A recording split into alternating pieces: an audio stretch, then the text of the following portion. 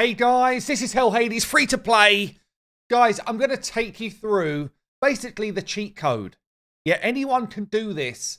Anyone can beat Nightmare Clan Boss in a really quick amount of time. And once you beat Nightmare Clan Boss, you're well on your way to unlocking our beautiful things. Yeah, it's the first milestone in the game that you should aim for because it just starts to give you shards, books, all of that glorious stuff to make this game easier and more enjoyable. So I think anyone can do it. I'm on day 41, I think. I'm on day 41 on this free-to-play account. And if you follow these steps, I think you can 100% get this done. Now, let me just share with you something here. In fact, I'm going to show you this little room in my Discord. It's called Helpful Reference Info. Come and join my Discord if you haven't already. It's always in my description of every video. But within this section, I wonder, would you like to see a video on me going over the most interesting things in this part of my Discord? Because there's actually gold in this Discord. There's so many good reference things. But I'm going to call out this one. This was built by Bobo back in the day. And it's based around clan boss drop rates of items. Okay. There's another one in this part of the Discord for Hydra. There's another one for knowing what sort of accuracy you need. There's a whole load of really cool stuff in this part of the Discord. Probably the most underrated part of my Discord. So, what goes on here? So, if you see at the top, you've got the level of clan boss you're fighting. Goes across to the right. And then you've got the chest that you can earn and what you would get as a percentage chance to get it from that chest. Now, from Clan Boss, things start to get really interesting when you move up from Brutal to Nightmare. If you see, the best chest you can get from Brutal, you've got an 11% chance of a shard. You've got a just under 2% chance of a skill tome. Under 2%. And then other than that, you get very high chances of things like brews, artifacts, potions, etc. Yeah. When you get to Nightmare max chest, it moves from 11% chance of a shard to 30%. It moves from under 2% chance of a skill tome to 16%. So if you're in a clan that's beating up Nightmare and killing it, which means you get double chests, and you're getting the final chest for Nightmare, this is when you start to unlock the glorious prizes. And honestly, when you then move to Ultra Nightmare, it gets silly. This is why unkillable teams are so good, because 82% chance of a shard, 27% chance of a book, etc. Yeah, so it just gets better and better the further up this you get. And on this, it actually kind of breaks down as well. You know, so for the shard count, if you get a shard, it's a 21% chance it's going to be ancient, 3% chance of void, and 6% chance of a sacred. So kind of breaks it down. Interesting that for Nightmare, you've got a better chance of a sacred than you have a void. I don't know if those are the wrong way round. But that's mad if that's true. If it's that way round, that's weird. Whereas on Ultra Nightmare, better chance of a void compared to a sacred. I'm interested if that's the right way round, actually. Now I've just read that back. Anyway, this is why we're doing it. So how do we get there? How do we get to Ultra Nightmare in this many days? There's a few steps to follow. The first one, and this is probably the most important one, is you need 5 champions that are 6-star and they need to have their tier 6 mastery. And you're probably like, Hell Hades, that's impossible. That's, you know, you've only done that because you're a content creator. No one can do that. Lady 8 just done that. She's done that yesterday. And she's a brand new raid player who's just leveling champions and enjoying the game and gets sidetracked into missions, all that type of stuff. She's not hard content creator focused. She got her 5th level 60 yesterday with masteries. Yeah, so it's definitely doable. Don't tell me it's not. It is. That's the first thing. The other thing to be aware of, though, you do not need all the masteries to get tier 6. Yeah, so you see here, my Rhonda does not have tier 5 filled in. My Sepulchre doesn't have all tier 5 filled in. Stag Knight doesn't have tier 5 filled in. This is important, right? Because that's an extra probably 500 energy to get those done. That's an extra probably day of mastery farming to get those done. So be direct. Get the most important stuff first. Then if you want to fill in the gaps, go back. But I bypassed a bunch of missions which were which felt good, or events, I should say, which felt good to do this because I felt like it was more important to get my Nightmare Clan Boss on the chart. So 60s with the final mastery done. That's the important part. And really, it needs to be War Master, or if you've got a multi-hitter, it needs to be Giant Slayer. That's where some of your damage comes from. It's also where some of your healing comes from. So the first thing is 60s with masteries. The second thing is a way of healing in your team. So I've got a combination of ways of healing. I've either got lifesteal gear or I've got guardian gear on every champion that I've built out for Clan Boss. I had to change builds to make sure that all of these 5 had a way to heal. Ideally, you either have a champion with leech, or you have someone who's got like a passive heal, or like continuous heals, or big shielding, which kind of acts as heals, yeah? I would prefer not to have everyone in lifesteal gear, but I have to heal them. So we've gone lifesteal gear. As I say, I'd rather have somebody in the team that gives me leech. If I had Grush right now, Grush would come in, one of these would come out, okay? And actually, I just, this morning, 6-starred Cornelia, and I might well take Elhain out once Cornelia gets her final mastery done. So that's like for the future. But 60s with masteries, a way of healing for every champion.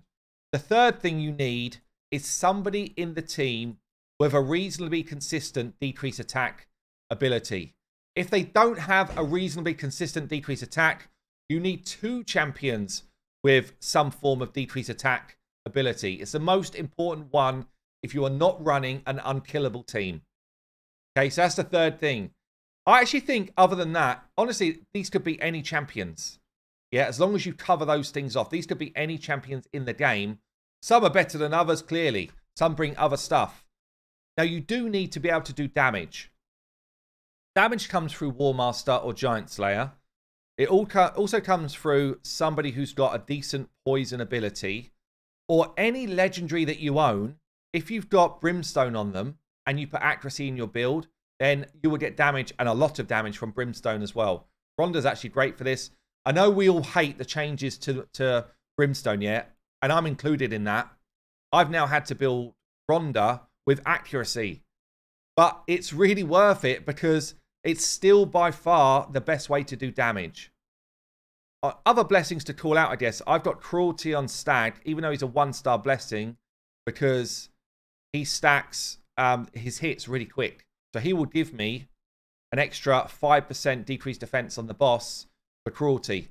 The more defense you drop, the harder your War Master hits hit for, etc. Yeah. The other champions here. So I've got Phantom Touch on my Kale, Phantom Touch on my Elhain. This is just extra damage for damage dealers. And in Sepulchre, I've actually taken Faultless Defense so that she takes less damage from Clan Boss hits. Yeah, from his multiple hits. So hopefully she stays alive longer. She's going to be tanking stuns and stuff like that. So I need her to stay alive as long as possible. Now, you're probably like, yeah, but you've got Sepulchre. She's so good for Clan Boss. She's probably the only Clan Boss champion in my squad. Kale, you could argue, is early game. But honestly, I have not been blessed with Clan Boss champions. And my champions are not fully booked. So this really is like the bare bones start into Nightmare, which you then build on. Okay? And I would say once you get to Nightmare, if you can speed tune a team, you will do better than if you don't speed tune a team. Ultra Nightmare, it's almost like a given you need to speed tune if you're going to get maximum chests. Nightmare, I'm going to get away with it, I think. But I would do better, higher levels of damage if it was speed tuned. And obviously if my champions were booked. Yeah, and that's something which I'm going to work towards over time as I get my gear to a better place. You can go to Deadwood Jedi's website if you want to understand about speed tuning and you want to see good speed tunes in action. Literally come to this site here, deadwoodjedi.com. You've got this speed tune list and you can pull out different speed tunes. If you're a novice, I would say look at something like a 1-to-1 ratio, which basically means when the Clan Boss takes a turn, you take a turn. Or if you're trying to just kind of up it a little bit, a 4-to-3, that means that one of your champions, 2, 3, however many you're going to pick, go 4 times for every time the Clan Boss goes 3 times. Means you rotate through your skills quicker. If you want to go to Ultra Nightmare, really you want to be punching for a 2-to-1 ratio, which means you're going to hit twice for every time the Clan Boss hits. But if you're speed tuned, you will do better than it if you are not. They're the main things you need to focus on. Yeah, if I did not have Sepulchre, I would be building out Coffin Smasher because he has got a good decrease attack ability. Yeah, you just need to cover the bases of damage, decrease attack, level 60 with masteries, ways of healing. Other than that, I think you can do it with kind of any champions. The first one who's going to be dumped from my team is Elhain because she literally just brings hits. She doesn't bring any useful debuffs. She doesn't bring anything for my team in terms of buffs. She's just in there for raw damage, and it's not enough for Clan Boss. She will be dumped, and someone who brings a bit more utility for my team will come in her place. So let's watch a run in action here. I guess it's worth calling out some stats. Let's do that quick. So Clan Boss on Nightmare runs at 170 speed. Yeah, and you need, well, ideally you're running somewhere between 171 and 189 speed if you're just trying to go a little bit quicker than Clan Boss. That will basically mean that you have a 1-to-1 ratio with Clan Boss. So what I was looking for on my champions was around those type of speeds, enough accuracy to land ability. So I'm looking for about 170 accuracy for anyone who's got debuffs to land. Yeah, and then other than that, if there's someone who hits, I tried to build some crit and some attack and some crit damage. As I say, these are not optimal Clan Boss builds. These are bare bone Clan Boss builds. Yeah, these are like the entry level to Nightmare. Some speed, some accuracy, some crit on a Ronda, some damage, and then some health and defense. Someone like Sepulchre, who I just want to stay alive, way more tanky. Health, defense is a priority here, and accuracy and speed. Stag Knight, health, defense, speed is higher here because I use him for everything else. I can't break all of my other teams to do this, so he's faster at 215, but we've got enough accuracy to do stuff. Kale, I've built him a bit more tanky for Clan Boss here, so speed, accuracy, and then a bit of tanky. I want him to stay alive. I really would like more defense than this number. 1.6k defense is very low. I'd prefer for this. I probably could change something out, but I just don't have the silver to be changing gear all over the place, so kind of stays as he is for now.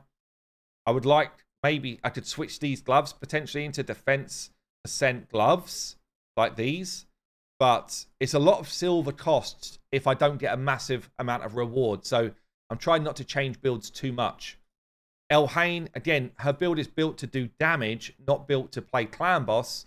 She doesn't need accuracy because she doesn't have anything to land. So we've got more attack, crit rate, and crit damage. But this is not a good Clan Boss build. As I say, she's next out, and I'll replace her with someone who's better. So you can see my builds are not crazy. In fact, I'd say they're below par for what I need. They're low. They're weak for Clan Boss. But because I've covered the bases, I think I can still do this kind of like 4 key damage against Nightmare. And this is where I want to be. I did actually do a live build session on my stream last night. So if you want to go and check that out, you can. Basically, I built some of these champions out. I also just set up an AI if I want to do this on auto. So I've just turned off abilities really that don't make any sense. I always want Kale to apply poison when he can. So I've turned his A2 off. Ronda, I don't want to use her A3. And then I've just kind of prioritized the good skills. Now, it's worth saying here, we can go full auto, yeah, and let it run. And we will get a decent enough amount of damage. Yeah, I can let it all go. We're going to get abilities away. They're going to do their abilities in tune with what I've asked them to do. Okay? But if you actually want to maximize your damage, then doing it on manual will be better. Yeah, I'm going to do this key on manual to just kind of show you. But things like, if my Sepulchre lands her decreased attack, and Stag Knight's got his decreased attack backup ability ready, I can hold it. I can hold it until it's needed. Yeah, and then that way, I'm covering myself for the decreased attack ability more frequently. So they're the type of things that you can do if you're manual in the fight. I'm going to manual this one. You can watch it through with me. And I guess let's see what we get. How much damage do you think I'm going to do, by the way? A 4 key, I need to do 9.5 million damage per key. So that's kind of like my minimum run. But you've seen the build, you've seen the team. Comment down below how much you think we're actually going to do.